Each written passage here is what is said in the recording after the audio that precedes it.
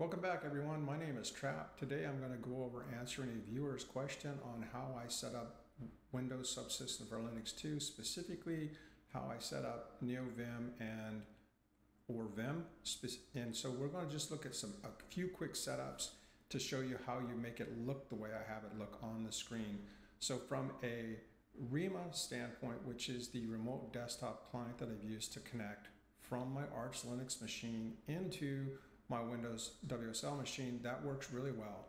The caveat that you may run into is if you swap your escape and your cap locks key like I do on both operating systems, when I do that remote connection, that escape key gets a little confused and the cap lock gets confused. So I have to fall back to the control left square bracket as my escape key. That's an awkward key binding for me. Be aware that if you swap your keys, you may run into the same thing.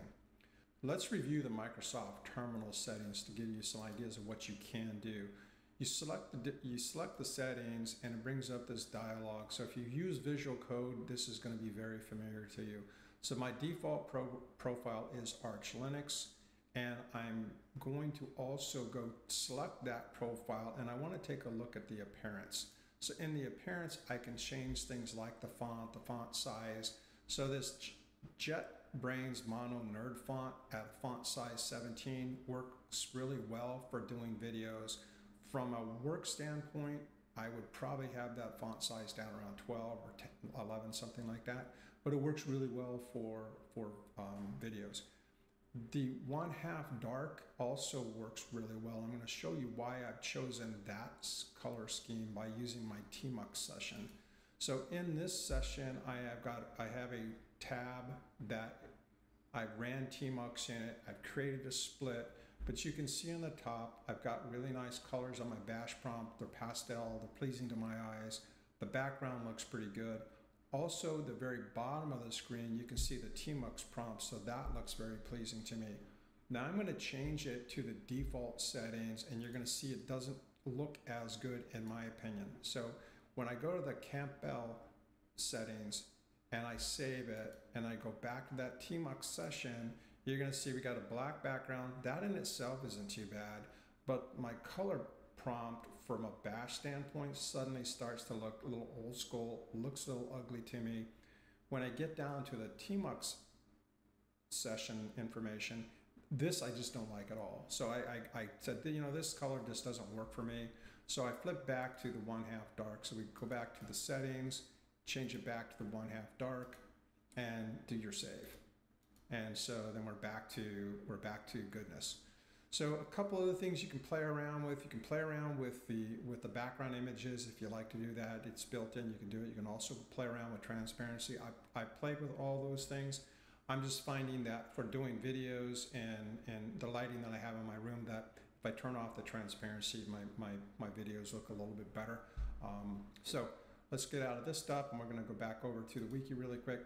So from a navigation standpoint, I don't use many of the built-in key bindings that come with Windows Terminal. There are a lot of them, and you can customize them, but the one I will use is Control-Alt-1 and Control-Alt-2. So that's going to switch me back and forth between the tabs, which that, you know, it's kind of nice because I don't have to use the mouse, which is what I was really after.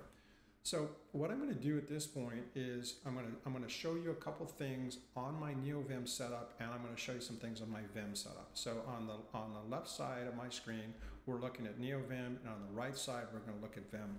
So if we just hop into Neovim, it's going to be a standard Neovim, nothing fancy here. I am using Lazy as my package manager. I then take Lazy and I add to that the Lazy Vim plugins, and then I customize that further with my own capabilities. So what I can do is hop into this thing really quick, and I can do any kind of command that you would expect. The way I have Vim set up, Neovim set up to use Telescope. These are some of the defaults coming from Lazy Vim. They work really well for me. So if I want to just go, for example, take a look at the finders, I can just hop right into that, navigate. You can see my folds. So if you've seen other videos that I do, you know I use a lot of folds really quick. So it opens the fold up and it closes it. So that looks pretty well, looks good for me, right? So if I hop out of this really quick, and we just hop into my YouTube directory. Now we're going to edit the same index page that's on the other tab, but I'm doing this for visual purposes so you can see the difference between Vim and Neovim when I do this. So we just hop into Neovim and I go to my wiki page. You can see my folds are turned on. I'm going to open up the whole thing, and there's that same page we see in the other tab. This is what this page looks like in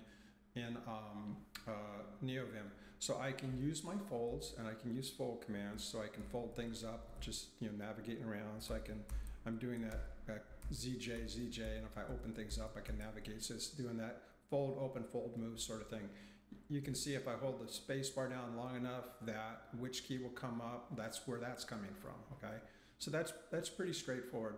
Now that I have because I have a file opened in Neovim, and because of one of the plugins that I'm using called Tmux Runner and Tmux Navigator, which I've done another videos that I'm getting ready to post on that, I'm able to do a Control L, and I'm able to hop right over into the other Tmux session, and I can hop right back with the Control H. So I can go back and forth as fast as I want to, just using that Control H and Control K. Right now what you're seeing is I'm editing the same file. On the left-hand side of my screen, I'm using Neovim. On the right-hand side of my screen, I'm using Vim. The folds look a little bit differently, which is okay, but what's important to me is the keystroke navigations work the same. So if I do my Control H and Control L, I'm going back and forth. So I'm in Neovim, now I'm in Vim, back and forth. That's made possible because of the Tmux Runner plugin and Tmux Navigator plugin that I'm using, which I have other videos on that I'll be posting later today. So I can navigate the same way using the Vim folding command. So it's a Z and then the direction. So Z and J goes down. So what that's doing is it closes the current fold, opens the next fold. If I navigate over to the Neovim, I expect the same behavior. So Z, down, J, ZJ, ZJ, you see I'm getting the same behavior. It just looks slightly different, okay? But it gives me that ability to use either environment when I need it. So typically on WSL, I keep this environment extremely thin. So in terms of the repos that I typically use, I have my production Vim and my production Neovim on this machine, and that's the only thing I add. So I expect to be able to go into Tmux and expect to see the same behavior regardless of the tool that I'm using. So if I go back to my, I navigate down to my Vim setup, it's nothing more than lazy Vim with the lazy Vim plugs, and then my customization. If we hop over to the other side and we navigate and we look down at plug, it's simply the plug package manager. What's making this work the way it's working is the Vim wiki plugin that I'm using. So we'll do a quick look at that file just so you see what it looks like. It's really straightforward. We'll go to my wiki my Vim directory, and we'll hop into, we'll go ahead and use Vim, and we'll go into the plug file, and we're going to search for wiki. And so in this, we're going to see two really nice plugins that Carl Levang has written. I've been using these things for years. Wiki file type is the one that's giving me the syntax, the folding that you're seeing that's occurring, whether it's Neovim or Vim. The wiki plugin is the plugin I'm using to do navigation. So if I go back to the Neovim side, I can do standard navigation using the HJ and KNL keys as you would expect. But once I'm on a page or link, I can use the tab key to move around. That's built-in behavior. I can use the shift key to go backwards, okay? So it's the fold key that's opening things. It's the folding commands that I've got set up. So if I bring up which key and I type a Z, you're gonna see I have a bunch of fold keys. So you can see that ZJ and ZK down there, that's the command. Carl is also the guy that I found that information from him and his work. So I use those and I found out they're really convenient to use, so I can hop around really quickly when I need to. So one of the things that this plugin also does for me is if I'm on a URL and I click on and I press the enter key, probably not going to work on, oh, it did work. Okay, cool. So what just happened is my Neovim environment running on WSL2 just launched a program by clicking on or pressing the return key on the URL. That's built-in behavior of Vim Wiki. Now you probably noticed this is actually a Linux program. So this is not a Windows program. I have the option of configuring what program launches. So if I wanted to, I could have had it launch the Windows version of Brave as opposed to launching the ArchLinux version of Brave. That's just a choice, so I experiment with both ways just to see which way I like to use the system. But you can tell this is an X Windows because the screen looks completely different. If you notice the mouse pointer looks different, that's because this is an X application. So we're going to get rid of that. Okay, fine.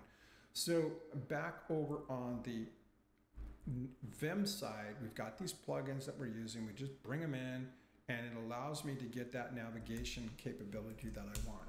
So if I go back to my YouTube directory and I Vim the wiki index, which is the main page, and the folds come up automatically folded because that's what I've told it to do in the configuration. I open it up with ZOpen or ZR, depending on which one I want to use. I can navigate around. But the other thing that I can do with this is if I look at my videos posted, I notice I'm navigating with the tab key, which is what I wanted, but I'm expecting this to open up another page. When I press on that page, it opened up another page for me, okay? This is all built into Vim Wiki. This is why I'm using it. There's other capabilities that this tool uses. And you can find some spelling errors. So like, for example, I got a spelling error here, right? I just happen to notice, right? I can navigate however I want to, and that should have been the word agenda. So we get rid of this, A-G-E-N-D-A. Great, spell it correctly. Now there's that crazy key binding. Save the file. I didn't mean to do that. We'll go back up and we'll do a GS. And so there's, so that is the Get Fugitive plugin that just did that for me. So I can make this commit and I can say, you know, fix spelling. And wrong keystroke. Get out of that. Done. Get push. Great, it's done. And so if we go back up to the top and make that the only page, and we navigate down again, open this up, hit the wrong key, go back to videos posted, and now we've got that update agenda. So if we hop back over to the Neovim side, you expect to see the same thing. I do a 9 down, open up the fold, go to the previous videos, and agenda is now updated, okay? So this look and feel that you're seeing, this is coming from the Vim Wiki plugin and the Vim Wiki file type plugin. And what I've just shown you is I get the same behavior from Neovim or from Vim. I had to take special care when I set up Neovim and Vim to make sure I was using the same key bindings. A quick recap of today's video is you see on the left I've got Neovim running, and I can do my navigations around using the Control H, Control K. So I'm going back and forth between buffers. Vim Tmux Navigator is the plugin that I'm using to do navigation between Tmux and between Vim or Neovim splits. By default, that plugin requires 0 configuration.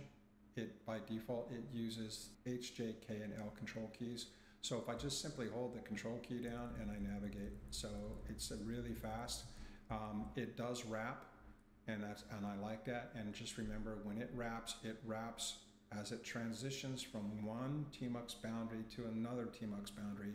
It wraps into the last Vim or Neovim buffer that it was in. So that works really well for me, and I find it works pretty nice. The differences in file explorers that you're seeing on Neovim, I'm using NeoTree. On Vim, I'm using NerdTree. What I've done is I've made sure that in my key bindings between Vim and Neovim are exactly the same. So I don't have to think about navigation. I just know that if I want to go up or down, I use the J and the K key. If I want to navigate to the left or right, I use the control key. And if I want to close things up, I get into the right window and I tell it only.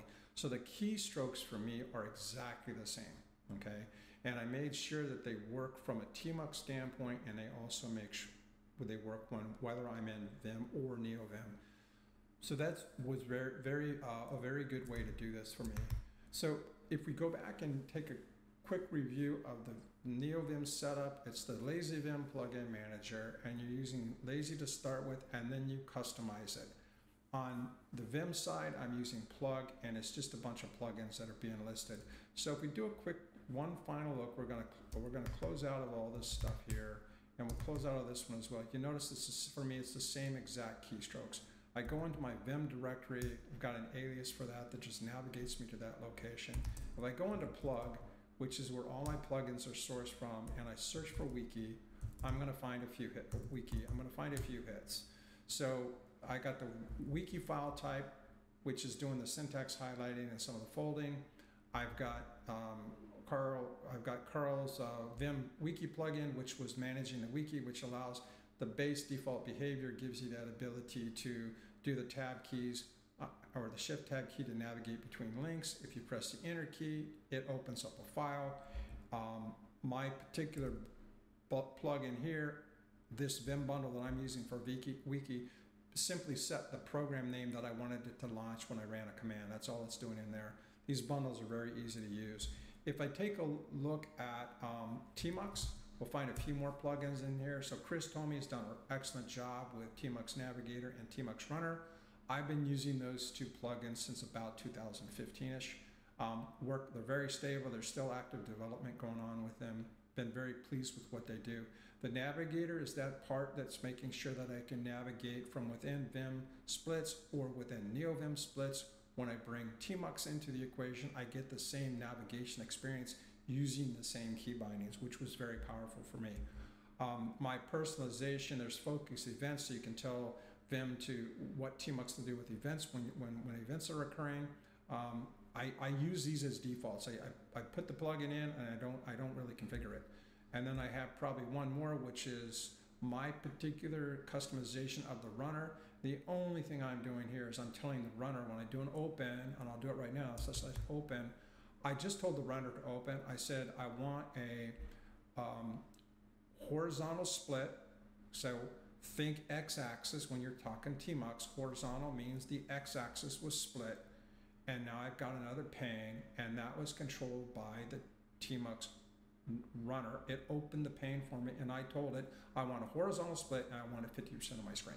That's the only customization that I've done to that. Thank you for watching today's video. I want to thank my viewer for asking me how I set up Neovim or Vim, specifically using my wiki.